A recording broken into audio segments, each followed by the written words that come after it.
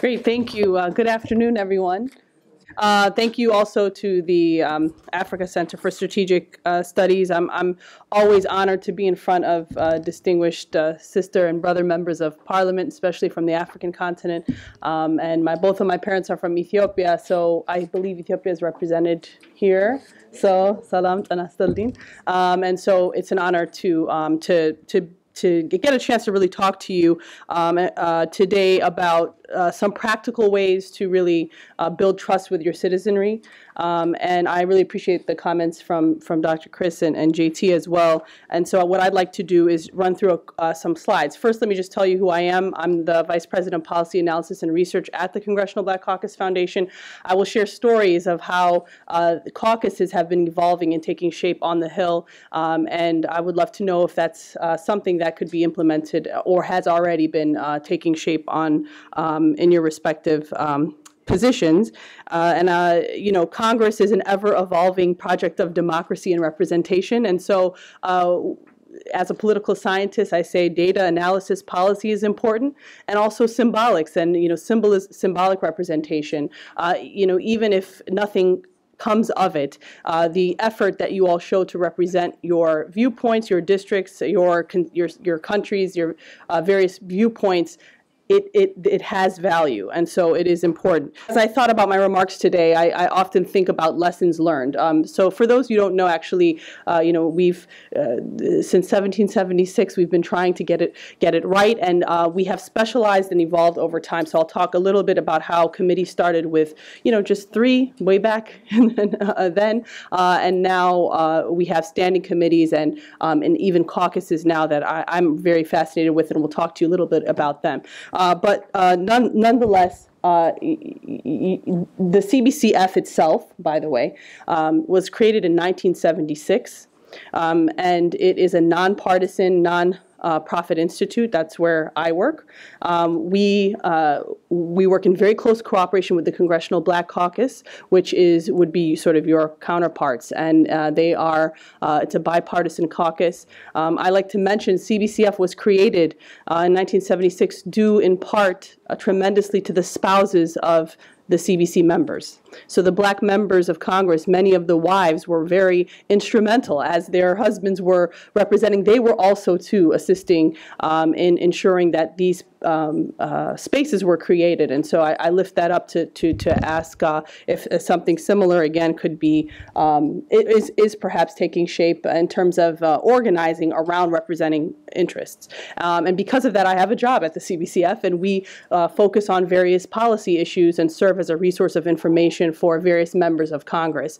This slide is just around, you know, the issues that you all are dealing with, and we are here too in terms of ensuring that you are setting policy that is safeguarding the citizenry, but also following the law. And as I mentioned, it is we have a very robust military intelligence, you know, apparatus, and we are continuously, especially since 9/11, finding innovative ways to make sure that we do a robust job of combating and confronting some of the, you know, modern day threats, while at the same time making sure that we're abiding by the law.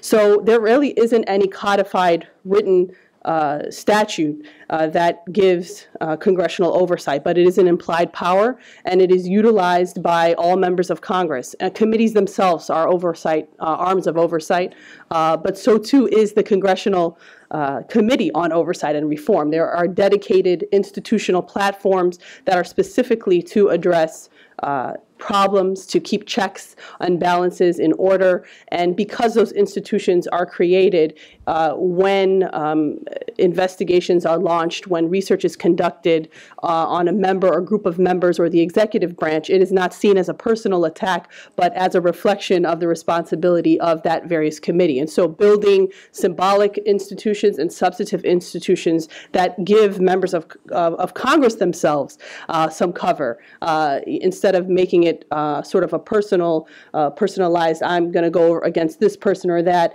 You know, there are codified statutes that have responsibilities for making sure you can bring these investigations forward.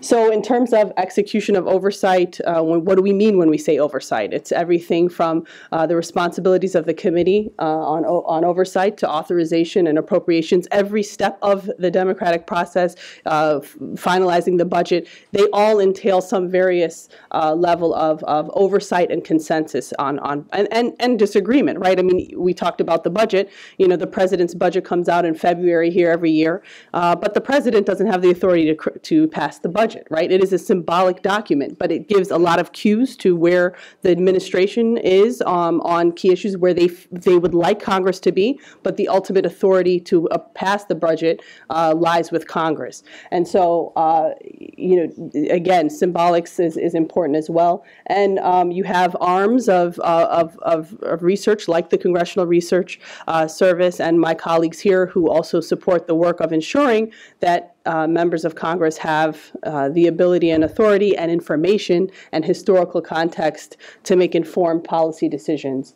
And so there are reviews and studies by congressional support agencies and staff that take place every day and employ thousands of people to do just this work. In terms of the apparatus of military agencies, you all are aware of this. It's not new to you, but I mention it because these are institutions that are that were once not there, but they are there, and they are specialized around different sort of sectors of national security oversight and implementation. And so they are varied and wide, but you're looking at the main four.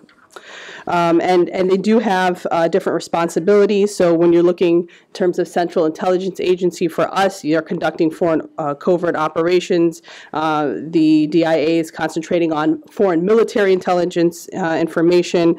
And of course, the NSA is looking at sort of information and breaking codes and intercepting communications from abroad. They all work together, but it's important to not just see national security, and to the points of my colleagues, as this sort of broad based strategy. It needs to be customized, targeted, and specialized, and so that's how it works here. And of course, in terms of all the operations, even outside of national security, the GAO, there's no stranger to anyone in Congress or anyone who studies Congress. The Government Accountability Office gets federal money to ensure checks and balances and oversight of all legislative activity in Congress. And their core values, as you can see, integrity, accountability, reliability, these words matter, but what they're doing to implement them matter more. And they also, too, are specialized across different sectors, right? And so since 1921, they have been in existence, and you may have heard we refer to GAO as the watchdog, right? And they are mandated sometimes to create reports at the end of the session, analyze the work that members of Congress are engaged in, and ensure that they're doing their job, because everyone is clear that legislation and implementation are not the same thing. And so GAO stands in the gap there. And is a respected and reputable source, but these are arms of resource information that allow members of Congress to do their job. And the same is true for other representatives like yourself. We have been paying close attention in the current Congress to the Congressional Oversight and Reform Committee. I work very closely with particularly the black members of the United States Congress. This year, we're excited this session of Congress that there are key committee chair positions that are held by black members of Congress, like the Oversight Committee. So Congressman Elijah Cummings, who oversees that committee with Republicans and Democrats, have been very busy this year with holding hearings that are open to the public, and they are also symbolic. At the same time, they provide information and an opportunity for members to then ask questions and engage with experts while the public is watching. And so they too have specialized across subcommittees. And so you can see the various subcommittees that exist within the Congressional Oversight Committee. And in terms of the National Security Subcommittee of Oversight, because the Democrats are in the House, Congressman Lynch is the subcommittee chair, and they have here, so they are telling you what they do, right? It is, we're in a digital age. It's important to use media and technology to spread information and do it in very succinct, clear ways. And so they say the Subcommittee on National Security, which shall have oversight jurisdiction over national security, homeland security, foreign operations, including the relationships of the United States with other nations, immigration, defense, issues affecting veterans, and oversight and legislative jurisdiction over federal acquisition policy related to national security. It is important to make sure people know what you do, how to find you, and to make sure you're very clear on when they have a calendar of the hearings. You can go to Capitol Hill and walk right in and listen to some of the hearings that are taking shape. Just a quick snapshot of the most recent hearings. I believe about 15 have been held since the session started in January on all kinds of topics. Right. Most recently, you all have seen that took up with the Michael Cohen hearings. There have also been hearings with regard to H.R. 1 around voting rights and improving the ability of Americans to vote. There have been committee hearings already for examining transparency under the Trump administration. Right. Subcommittee on Civil Rights. You can read the list here, right? This is really key to representation because it allows us to understand where Congress is at on these issues, what are they listening to, and again, these are most of them are open hearings. So Congress has specialized mechanisms for congressional oversight, but is that enough to build trust with the citizenry? Well, I would say there's more to be done, and so what I'd like to do is share a little bit to you on sort of the human side of how Congress operates. I appreciated Chris mentioning how to use, for instance, interns to do the work or bring young people. You all need a pipeline to ensure that, especially in some of your respective countries where the turnover, the incumbency rate is low and the turnover rate of service is very high. And so who are you building up to do the work? At the Congressional Black Caucus Foundation, we raise millions of dollars throughout the entire year to put paid undergraduate interns on Capitol Hill to assist CBC members and other members of Congress with everyday work. My research intern is here with me today, but we have several on the Hill that do policy work. We also pay them because we understand the sort of racial gaps in which socioeconomic status helps a lot of folks who have money work on the Hill for free. But for us, we have an institution at CBCF where we offer paid internships and free housing for undergraduates to work on the Hill. And by the way, I would say almost a third of Congress runs off of free labor. Right? There are so many young people that are unpaid because they believe in the strength of representation in Congress, and they're very smart. They answer the constituent calls on the phone. This is a great way to get some help and assistance at a very rudimentary level, and up until the kinds of expertise you want.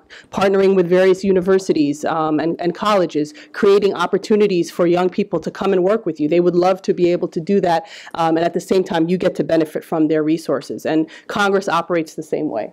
With respect to caucuses, which are voluntary groups that members of Congress only hold on the Hill, it has been very fascinating to watch them evolve over time. I like to say they're analogous to lobby groups. They do the work of lobbyists, but with each other, because there's all this policy that they want to represent, and they want to work across partisan lines. They want to work with members of a certain committee if they didn't get that committee position. And so caucuses have been fascinating. Many of you are aware of the Congressional Black Caucus, but there are also caucuses around national security, which I'll get to in a moment. And so caucuses they don't really cost anything. There was a time when caucuses were considered legislative service organizations, and they actually did get money to do work on various issues. And then in the 90s, that money was cut. And so what we have seen, though, is a spike in the number of caucuses. That'll be on another slide here. But caucuses are nothing but issue area information groups. So just imagine some of you in this room get together, you identify, cybersecurity issues, and you're not on the committee that you want to be on. You may not have the resources to address the issue, but you are committed and passionate, and your representatives want you to be doing something on this issue. So you work and to create this group among members, and it facilitates relationships across the aisle, and it also provides an opportunity to really serve as an information source. So there are all kinds of caucuses on anything you can imagine. And I like to tell my students, go to the website of a member of Congress, and you'll read their biography and their committee positions, and then there will be this long list of all the caucuses that they are on: the Alzheimer's caucus, the bicycle caucus, the National Security caucus, so many caucuses. They may not be active on everything, but they are putting it there so that people like me and everyday citizens can go and say, you know what, I'm a marathon runner and I don't have anywhere to run in my city, but I see that there is a park caucus or a public works caucus, and I feel represented by that group, and therefore I'm going to vote for this person the next time around. And it's fascinating watching them evolve over time. My research is specifically on race and ethnic-based caucuses. This is not an exhaustive list, but I tried to highlight the caucuses that have been registered this current session of Congress in the 116th Congress that are on the continent. Throughout this year, throughout the next 2 years, you will start to see the numbers grow. In fact, members of Congress are identifying their own constituents beyond race. They're looking at the increased visibility of immigrants of all races and ethnicities that are a part of the American fabric, and they are building caucuses around there. There's a Macedonian caucus, right? We know there's been an Ethiopian American caucus for a long time, and that will continue to be created. Last year, last session of Congress, by the end of the last session, these were the African caucuses. I forgot to put Cameroon. The Cameroon caucus was also created. Congressman Don Payne Jr. created the Congressional African Immigrant and Diaspora Caucus. Okay, so they don't get resources. The members themselves can give resources if they want, but there are members on both sides of the aisle on all of these issues. So if you're, for instance, part of the Ethiopian diaspora in the United States, and you are not in Karen Bass's district, you are not represented by a member who is on the Foreign Affairs Committee, but you really care about what's happening in Ethiopia, well, you have a lot of other members that are saying they're on the Congressional Ethiopian Caucus, so go and ask them what they do. So for your issues where you might not be getting traction, you might not have an opportunity or the resources to represent that issue, you can create caucuses around the issues that you want to represent and engage citizens with that process when you go home. So with respect to some of the strongest examples of caucuses are in fact the race-based caucuses of the Congressional Black